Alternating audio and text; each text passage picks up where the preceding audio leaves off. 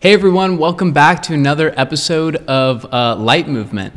So we used to be known as Milan Art Podcast, and before that we were Light Movement. And so we decided to go back to Light Movement just because we feel like that resonates more with the idea of the show and what we talk about. And so today we're going to be talking about what is the new Light Movement.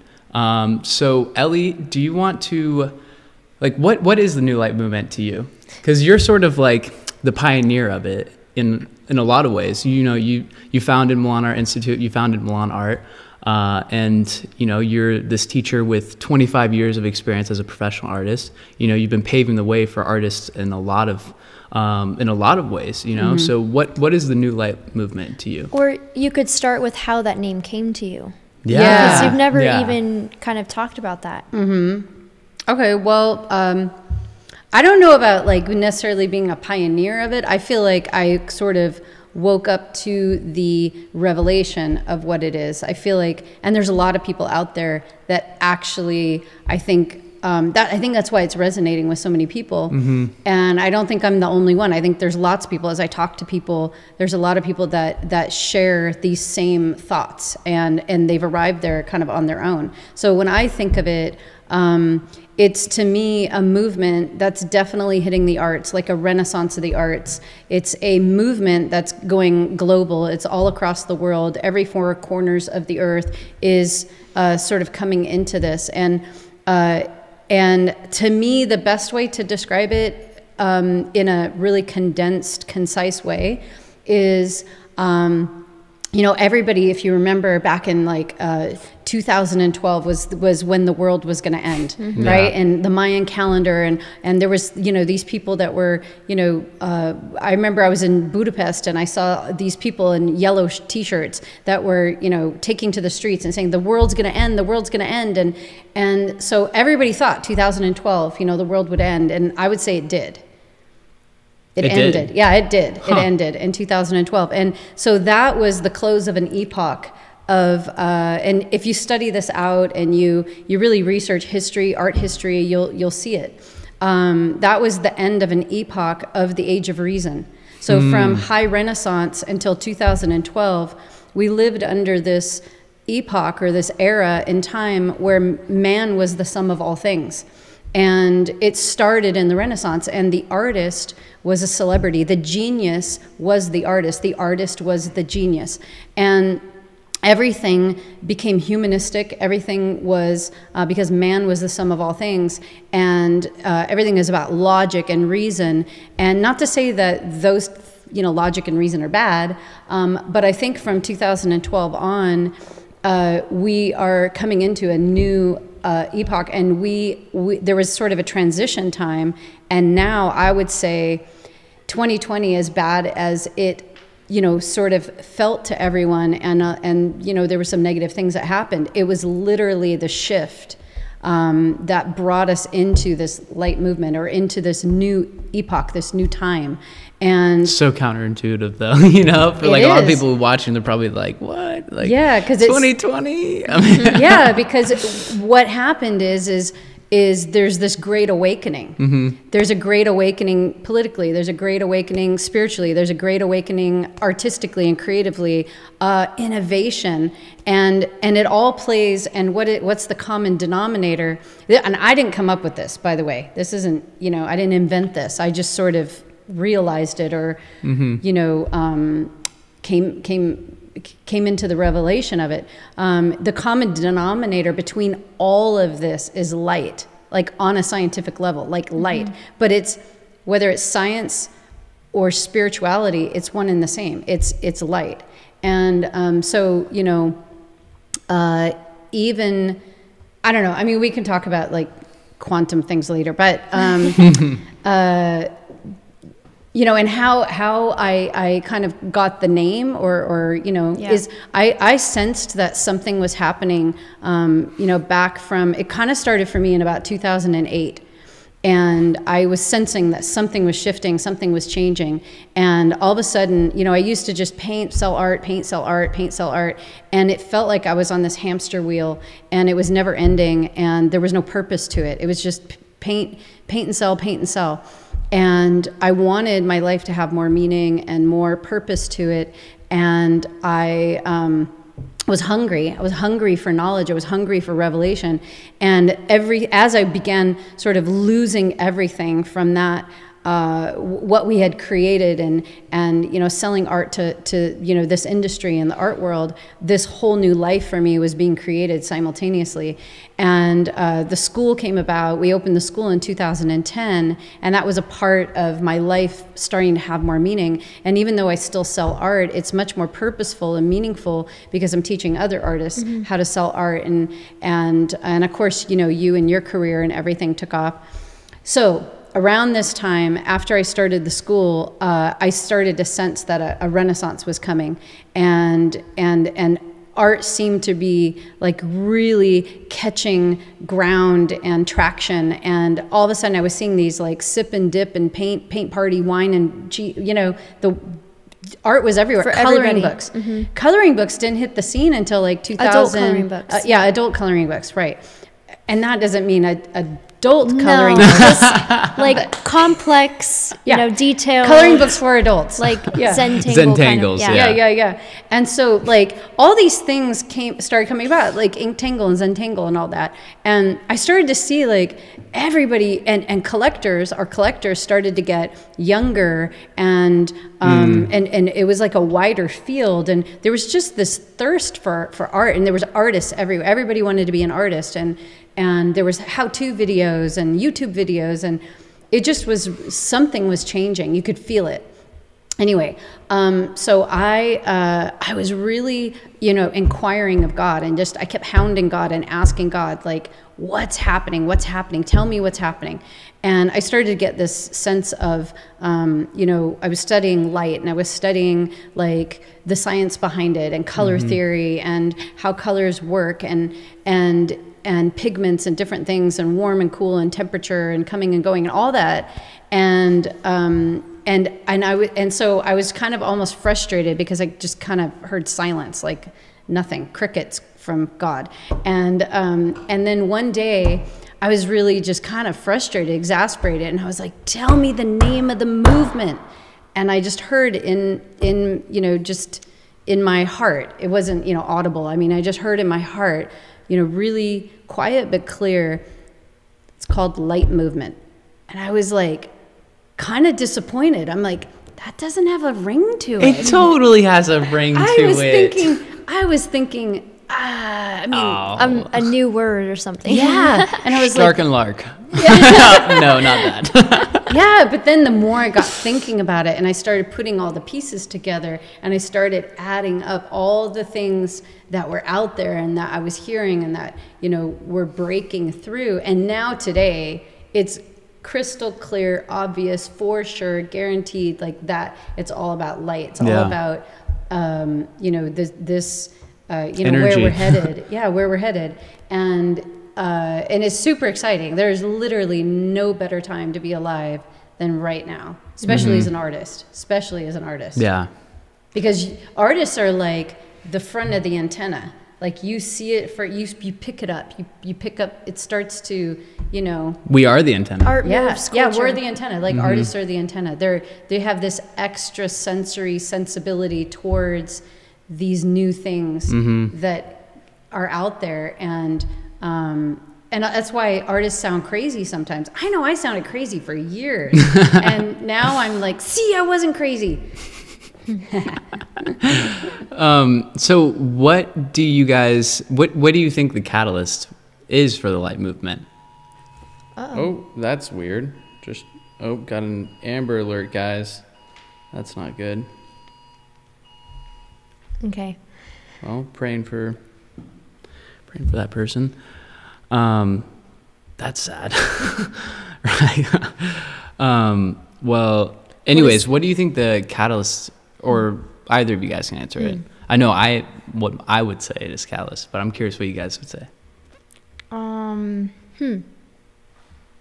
I think I don't know if this is a catalyst. I just know it's part of this whole movement, is like the type of art that's coming out is so different from just anything that's come before. Mm-hmm. Like in the past, art was just created for art's sake, and like nobody really knew, nobody gave like meaning to art. It wasn't like symbolic or personal, or it just it was like always to like prove a point or something, you know, like frivolous. And so now I think everything in like this movement, and I feel like we have, maybe we're not the first ones who have started this movement, but in a way it feels like we are. Like just everything at Milan Art Institute, like what we're teaching and what we've found through our painting, it's like there's like deep meaning in it, and we let the painting become what it wants to be, and it definitely impacts people, and it's very powerful, and it's always positive.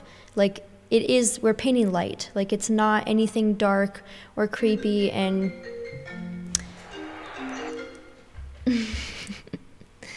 what do you think is the catalyst? Well, first, I want to respond to what you just said. I think it is a really interesting observation, you know, like art having more meaning now. Because, like, it's more spiritual. Who was it in the 70s? Somebody said art is dead. Yeah. Who was it? Duchamp. Duchamp, yeah. That was even earlier than the 70s, right? Yeah, it might have been the 60s. Or I don't know. Need to brush up on art history. But it's just interesting because it's like, he said art is dead, and now there's that Amber Alert back. And now it's like art has more meaning than ever, you know? Yeah. And it's like this convergence of art too. And I think for me, that's a huge part of the light movement. But I'm going to back up to say what I think the catalyst was. Because I think the internet and like everyone being connected is like the catalyst. I think that the world, like borders sort of being erased, and like information being available to everyone, and like not just some information, but most information like that's out there. I mean, of course there's some, you know, things that are harder to find, and sometimes you have to look harder to find the information, even with, you know, the World Wide Web. But this interconnectivity of the entire world is what I think is like a huge catalyst, and like it's the tipping point for the light movement. It's like what's bringing together like art and music and science and engineering, and all these things are coming together, and people are able to see each other and all these other things and become inspired by it. Like when in the past was an artist able to listen to music in headphones? I mean, I know, you know, with like cassette players or whatever, like I'm in my 20s, so yeah, Walkman or whatever. You know, they could listen to music with headphones, but even then, I'm sure not all artists had those, you know. But now it's like every single artist has a speaker or a pair of headphones and is able to listen to music while they paint. And like, that's crazy, you know. I get chills just thinking about like how monumental that is, and how a lot of artists, I feel like, take it for granted. But not necessarily for granted, but like just don't realize that wasn't Van Gogh didn't probably, you know, Monet wasn't listening to music. What if Leonardo da Vinci, I mean, maybe he did have like a whole quartet playing, you know, songs, but maybe, you know, I mean, imagine if he would have had like, you know, a symphony playing for him in his head while he was painting. Like, it's amazing. Yeah, the internet gives us such a platform and way to reach people and connect and share your art and share ideas and really connect with people all over the world. And the interesting thing about the internet is it's like this thing that you can't see or touch. It's intangible. Yeah. It's, you know, few people know how it actually works. You know, it's like when I was a kid and, you know, I thought there was little miniature actors that lived in the television. Oh my gosh.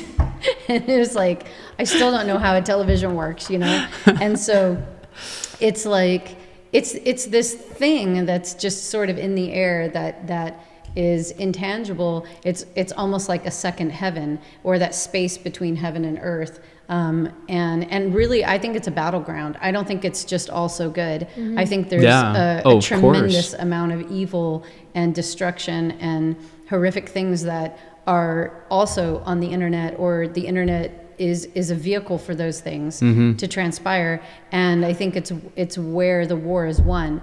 And I think whoever occupies and has dominion over the internet And I don't mean a power, I mean people in numbers and mass. And that's why it's so important for artists to get their artwork up there and share beauty and just flood the internet with occupy, you know. Occupy the internet. Occupy the internet. You got to make a shirt. Yeah.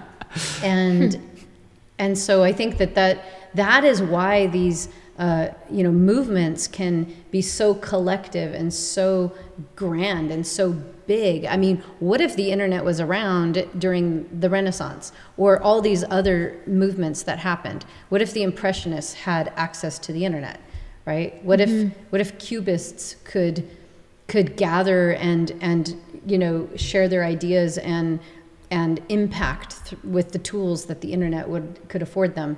Yeah. Like, crazy. Yeah. Well, and the cool thing about the internet is that it works on light.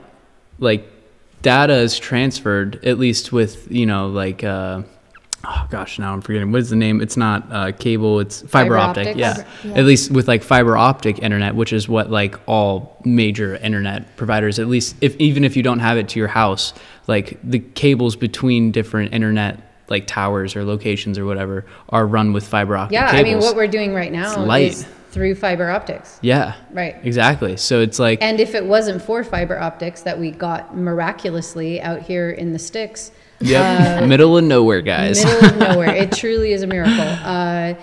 We wouldn't be able to do what we're doing right now. Yeah, it is. I mean, and we're able to be on YouTube and Instagram through light.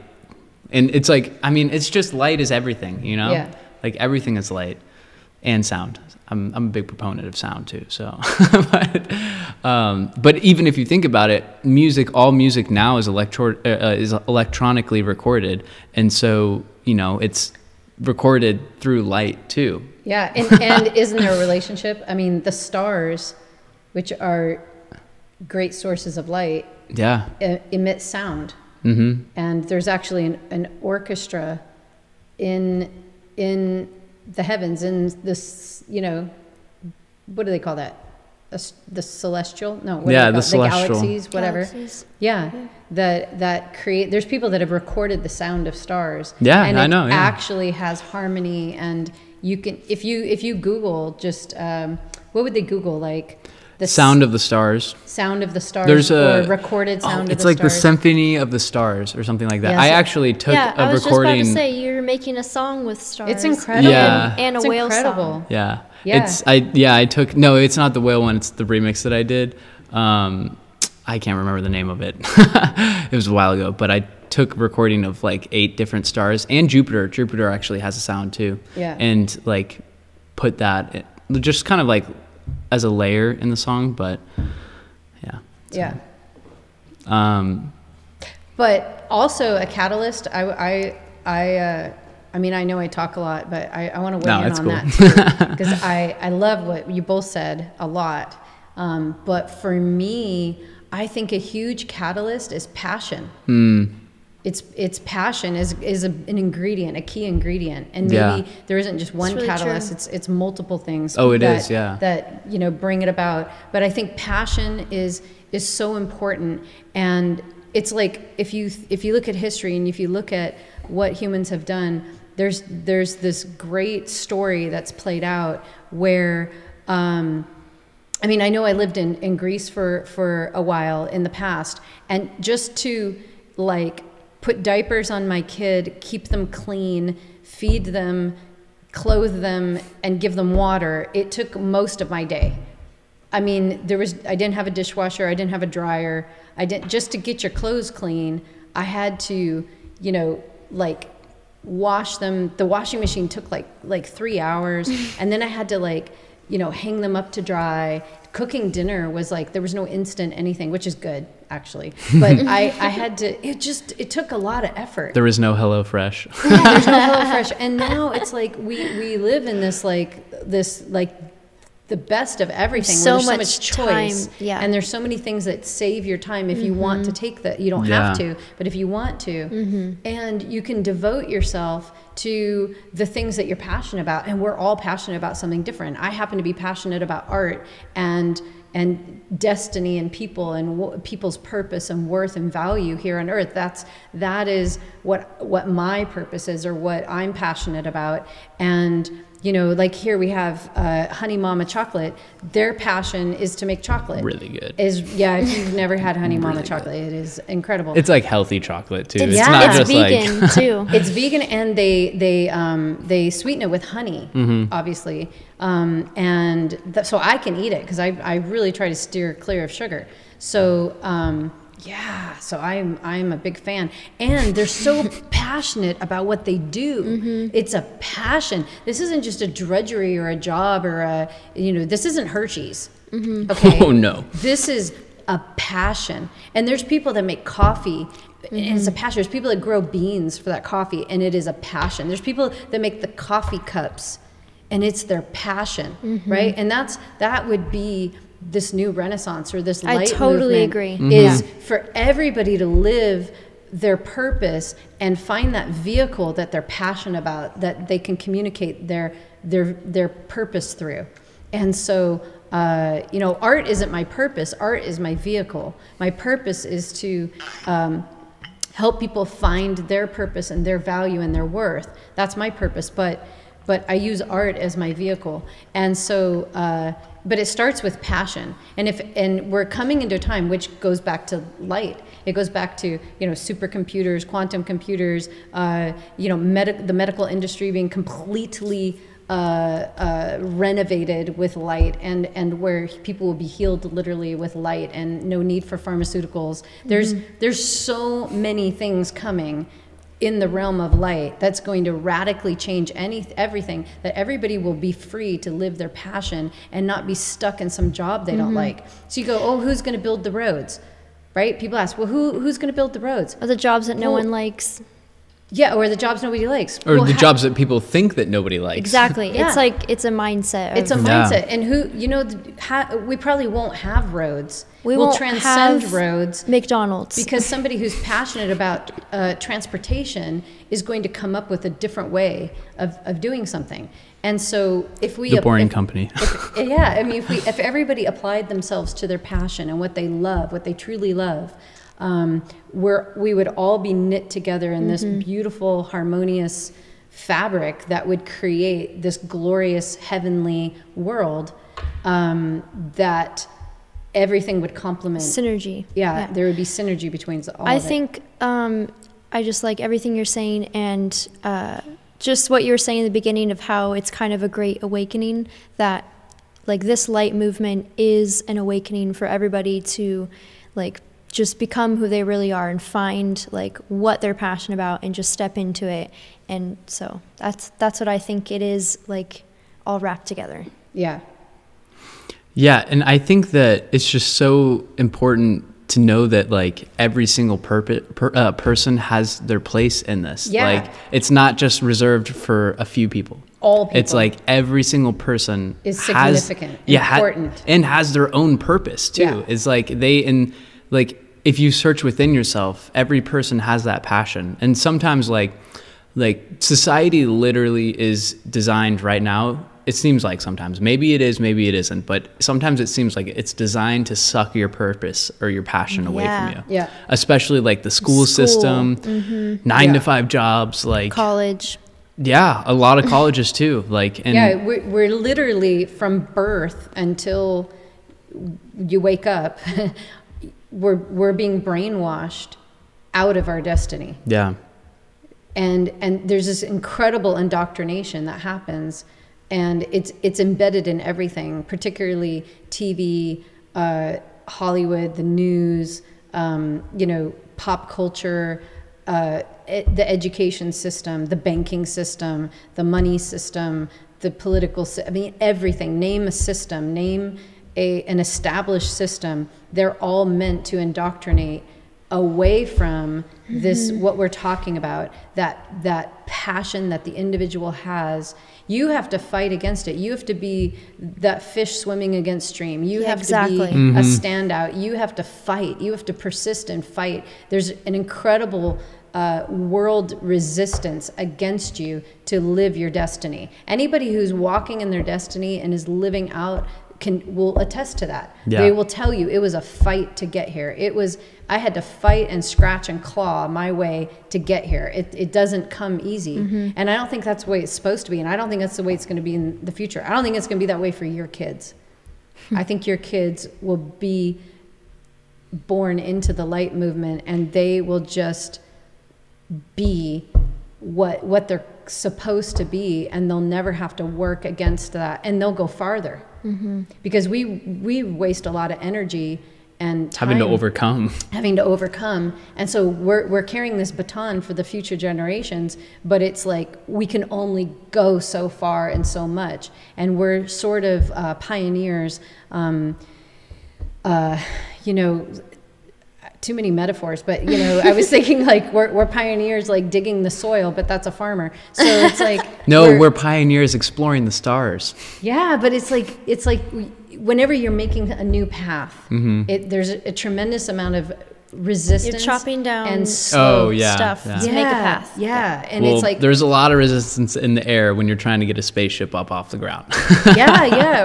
a rocket, it expends 90% of its energy just on liftoff. Yep. So and that's what it's like. That's where we're at, and that is this generation. So I would say anybody who's listening, if this resonates with you, do not give up the fight. It is your mandate to fight and persist and persevere and resist all that like division and judgmentalness and you know that system is trying to put on us, or being a victim. Or being a victim. It's like it's like we're more powerful than we know, and God is on our side, and there's a tremendous resource through spirituality, through God. There's tremendous resource to fight. You don't do it on your own. You don't have to do it on your own.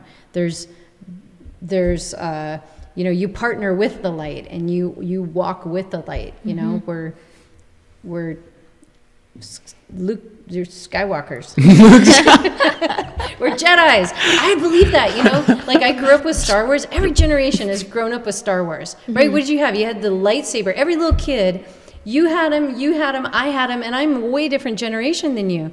Everybody listening had them. There's not one generation alive that doesn't know Star Wars. Why is that? It's more than a trilogy. How many stories are there? 9? They got 9 movies now? 8 I don't know. So yeah, many. and plus So Disney's just running with it with Mandalorian. Okay, And then there's all the side. But it's hit every generation. And what is it that we're Jedis? Every little kid, what little kid doesn't watch Star Wars and think, maybe I'm a Jedi? Yeah. Oh my gosh. I'm a Jedi. Yep. Yeah. Totally. With our lightsaber, it's not a saber. It's a light. What do they call it? It's a lightsaber. Yeah. Lightsaber. That's right. Yeah. I mean, me and my brother, we used to play with wrapping paper tubes. Yeah. And they were our lightsabers, and we would just like duke it out. Yeah. I think that it's like, I'm stuck on what you said earlier about like the victim mentality. And it's just like so important for people to realize that like when you put yourself as a victim, or like when you even believe that you're the victim of things, it's more energy than it requires to just overcome that. Yeah. And like, and if you don't believe that you're a victim, then there's a lot less to overcome too.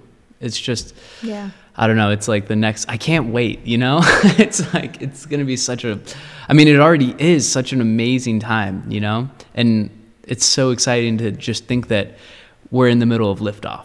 Yeah. You know? I love that. It's true. We're in the middle of liftoff. That's exactly what it is. And right now we're just feeling that G-force, you know, on our chests, and everybody can feel it. Everybody around the world can feel it right now. Yeah. But and that is why there's a huge shaking. There's a worldwide shaking. And and a lot of people don't know this, but in Antarctica, there is just an unprecedented amount of just back to back huge earthquakes. Really? Yeah, I didn't know that. Yeah. Huh. And it's like that is a manifestation of this liftoff, you know. And it's interesting that it's the South Pole, you know, that and so anyway, it is definitely a fascinating, wonderful time to live, for sure. Yeah. Well, I honestly, I can't believe it's already been 30 minutes. It's like these podcasts are just flying by. We might have to start making them longer.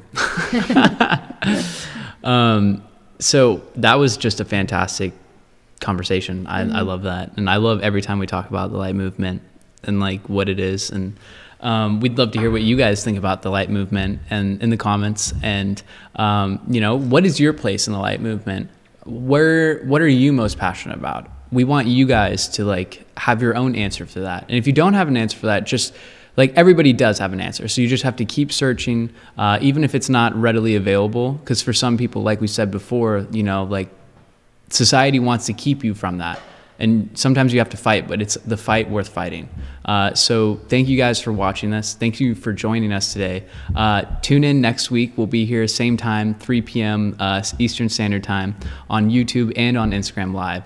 And we'll see you guys next week.